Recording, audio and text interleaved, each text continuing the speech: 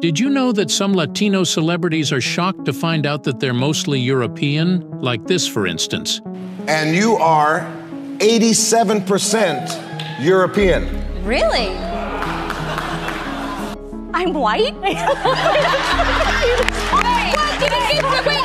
It is a common theme for some Latinos who obviously appear to be of predominantly European origin to act so shocked and surprised that they are mainly European. But here's why that's the case. For starters, many Latinos may think of a singular Latino racial identity in which there is an equal blend of European, indigenous, and African ancestries. But that's simply not true.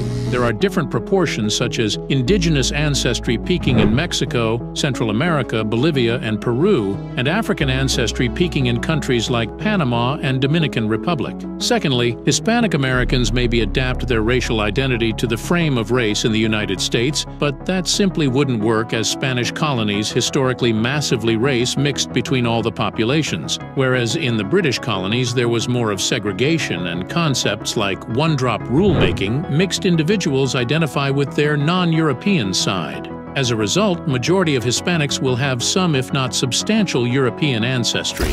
Finally, there is also a belief that Spaniards are somehow not white and are different from other Europeans. Spaniards are pretty much of the same ancestry as other Europeans and only have around 10% of North African admixture. They, however, score higher Proto-Indo-European ancestry than groups like Greeks, Southern Italians, and Albanians, and score same levels of that ancestry as the French and North Italians. If you'd like to learn from what ancestral populations you descend, click the link in the bio and purchase the report suitable for you.